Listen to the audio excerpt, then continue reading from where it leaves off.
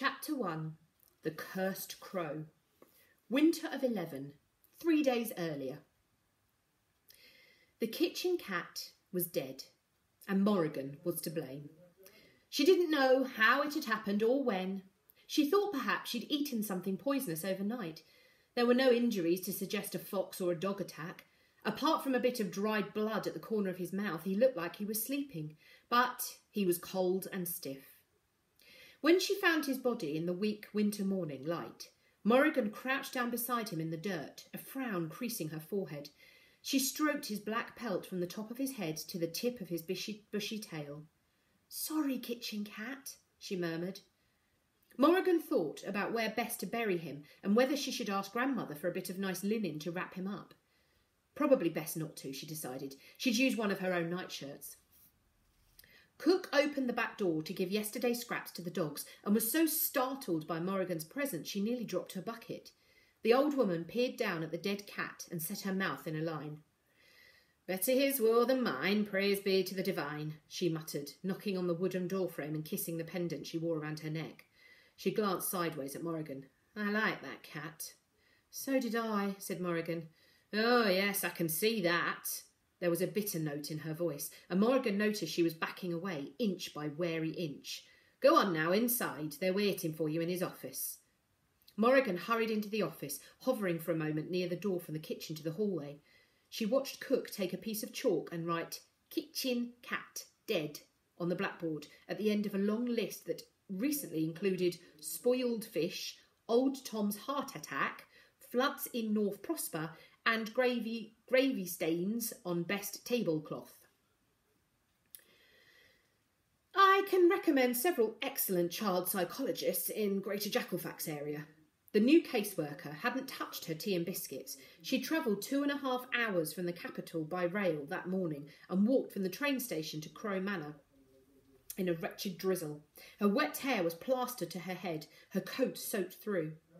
Morrigan was struggling to think of a better remedy for this misery than tea and biscuits, but the woman didn't seem interested. "I didn't make the tea," said Morrigan, "if that's what you're worried about." The woman ignored her. "Dr. Fielding is famous for his work with cursed children. I'm sure you've heard of him. Dr. Llewellyn is also highly regarded, if you'd like a gentler, more maternal approach." Morrigan's father cleared his throat uncomfortably. "That won't be necessary." Corvus had developed a subtle twitch in his left eye that only appeared during these mandatory monthly meetings, which signalled to Morrigan that he hated them as much as she did. Coal-black hair and crooked noses aside, it was the only thing father and daughter had in common. "Morrigan has no need of counsel," he continued. "She's a sensible enough child. She's well acquainted with her situation." The caseworker chanced a fleeting look at Morrigan, who was sitting beside her on the sofa and trying not to fidget. These visits always dragged. "Chancellor, without wishing to be indelicate, time is short. Experts all agree we're entering the final age of this year, the final year before eventide." Morrigan looked away, out of the window, casting around for a distraction as she always did when someone mentioned the E word.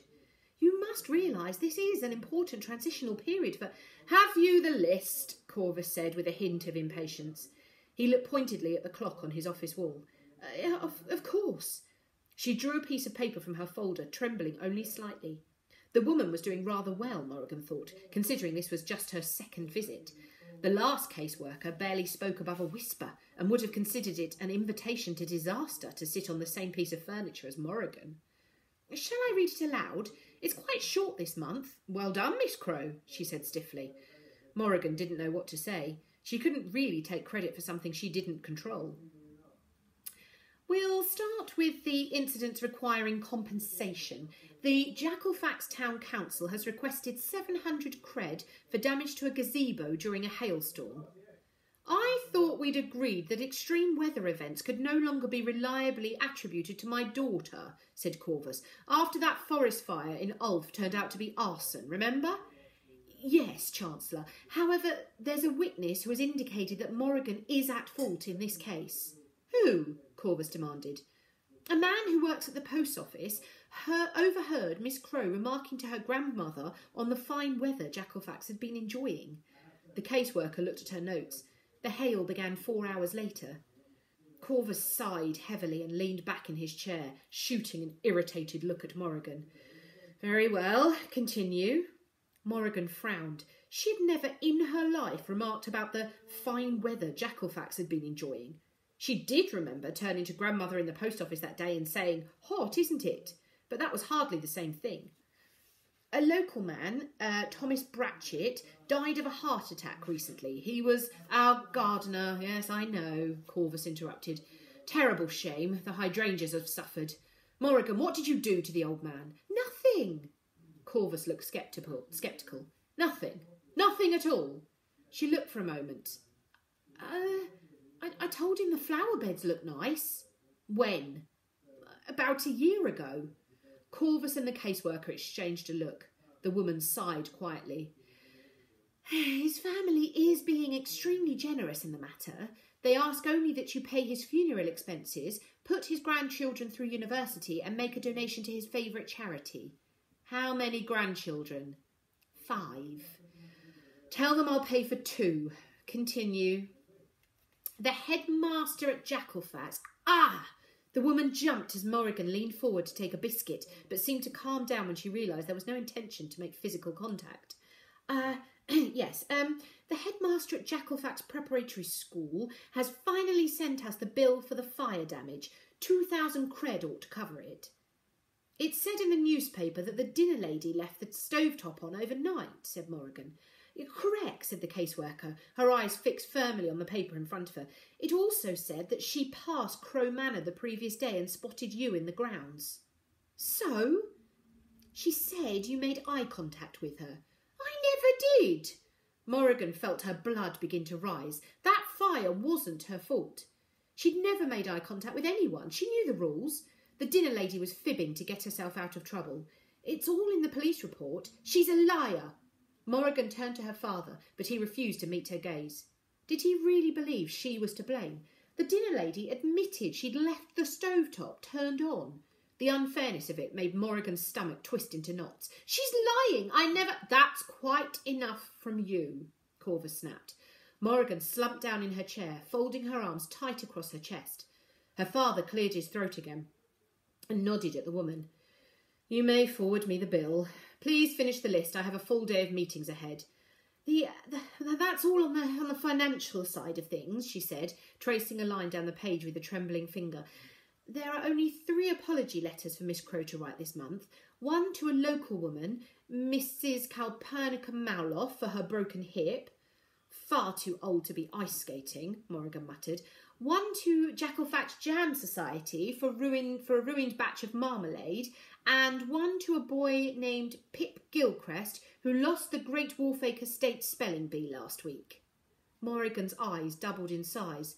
All I did was wish him luck. Precisely, Miss Crow, the caseworker said as she handed the list to Corvus. You should have known better. Chancellor, I understand you're on the hunt for another new tutor. Corvus sighed. My assistants have spoken to every agency in Jackalfax, and some as far away as the capital. It would seem our great state is in the throes of a severe private tuition drought. He raised one dubious eyebrow. What happened to Miss... The caseworker consulted her notes. Linford, was it? Last time we spoke, you said she was working out nicely. Feeble woman, Corvus said with a sneer. She barely lasted a week. Just left one afternoon and never returned. Nobody knows why. This wasn't true. Morrigan knew why. Miss Linford's fear of the curse prevented her from actually sharing the same room with her student. It was a strange and undignified thing, Morrigan felt, to have someone shout Gromish verb conjugations at you from the other side of a door. Morrigan had grown more and more annoyed until she'd finally stuck a broken pen through the keyhole, put her mouth over the end of it and blown back ink all over Miss Linford's face. She was prepared to admit it wasn't her most sporting moment. At the registry office, we have a short list of teachers who are amenable to working with cursed children. A very short list, said the caseworker with a shrug. But perhaps there will be someone who... Corvus held up a hand to stop her. I see no need. I beg your pardon? You said yourself it's not long until eventide. Well, yes, but it's still a year away. Nonetheless, waste of time and money at this age, isn't it? Morrigan glanced up, feeling an unpleasant jolt at her father's words. Even the caseworker looked surprised. With respect, Chancellor, the Registry Office for Cursed Children doesn't consider it a waste. We believe education is an important part of every childhood. Corvus narrowed his eyes. Yet paying for an education seems rather pointless when this particular childhood is about to be cut short. Personally, I think we should never have bothered in the first place. I'd be better off sending my hunting dogs to school. They've got a longer life expectancy and are more useful to me. Morrigan exhaled a short, blunt oof, as though her father had just thrown a very large brick at her stomach. There it was. The truth she'd kept squashed down, something she could ignore but never forget. The truth that she and every cursed child knew deep in their bones had tattooed on their hearts. I am going to die on Eventide night. I'm sure my friends in the Wintersea party would agree with me, Corvus continued, glaring at the caseworker, oblivious to Morrigan's unease. Particularly the ones who control the funding of your little department. There was a long silence.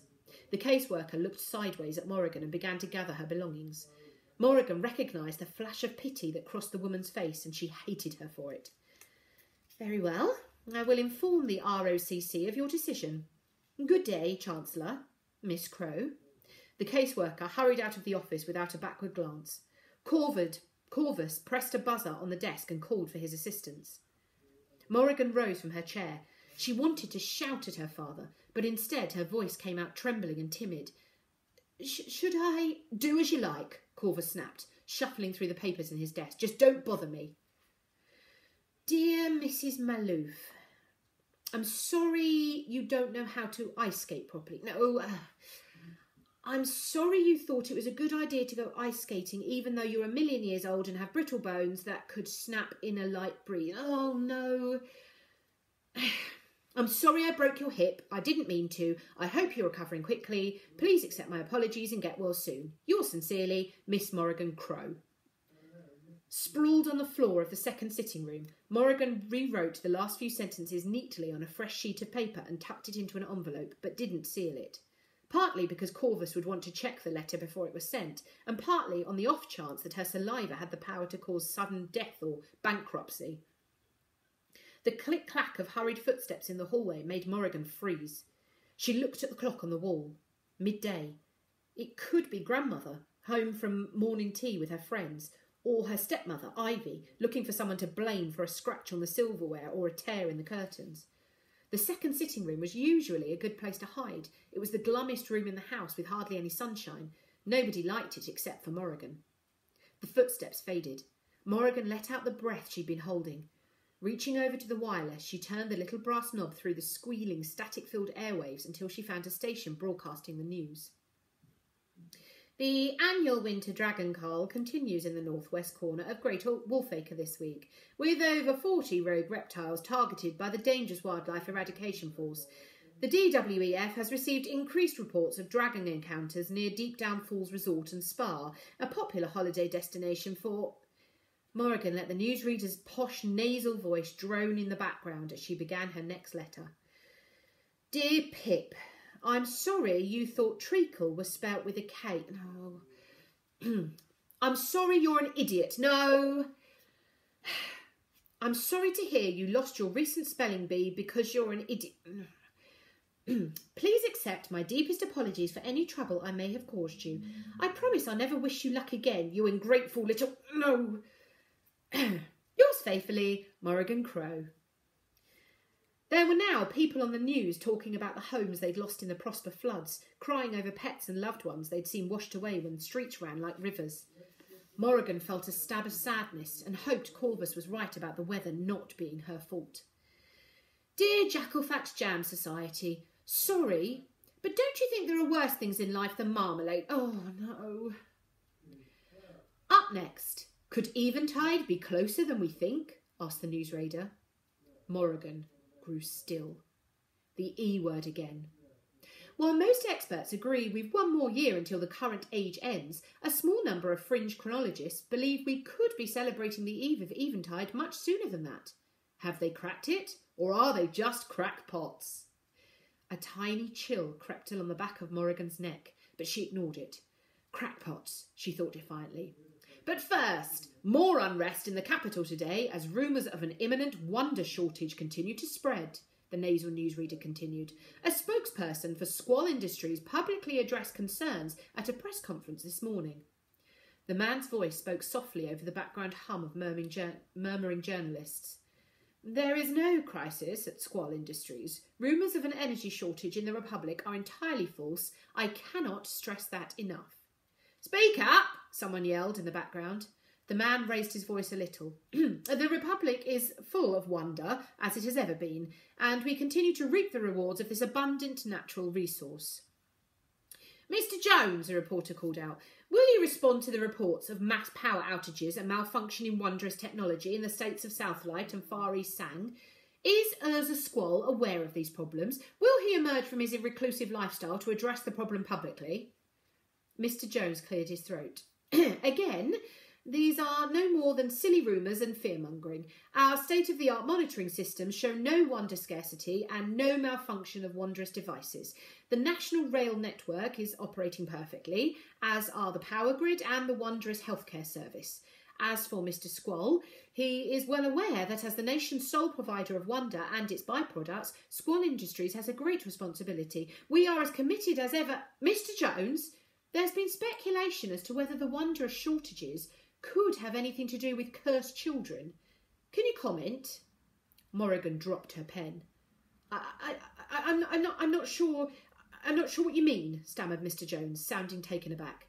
The reporter continued.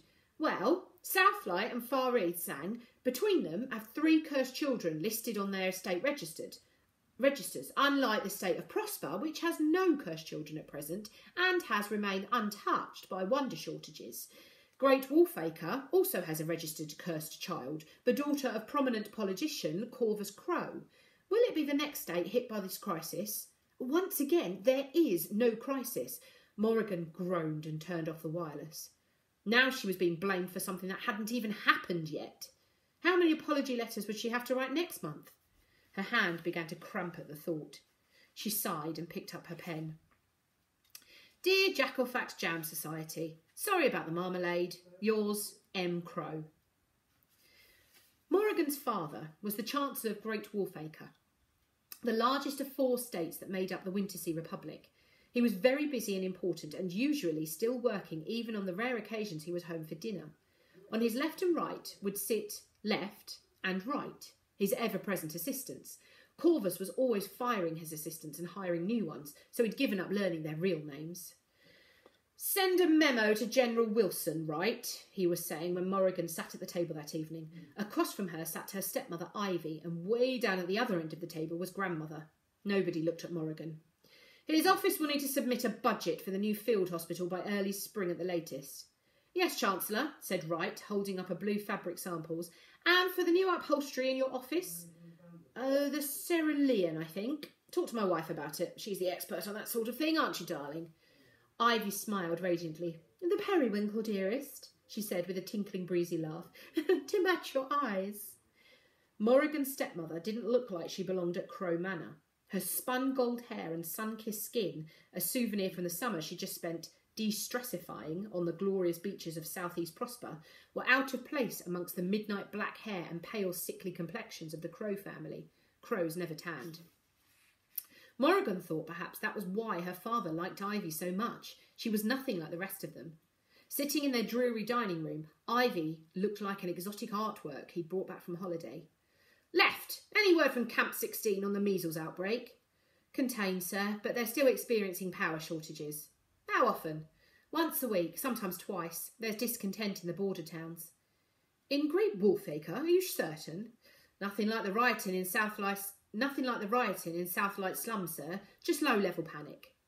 And they think it's due to wonder scarcity. Nonsense. We're not having any problems here. Crow Manor has never functioned more smoothly. Look at those lights, bright as day. Our generators must be full to the brim. Yes, sir, said Left, looking uncomfortable. That hasn't gone unnoticed by the public. Oh, whinge, whinge, whinge, croaked a voice from the opposite end of the table. Grandmother was dressed formally for dinner as usual, in a long black dress with jewels around her neck and on her fingers.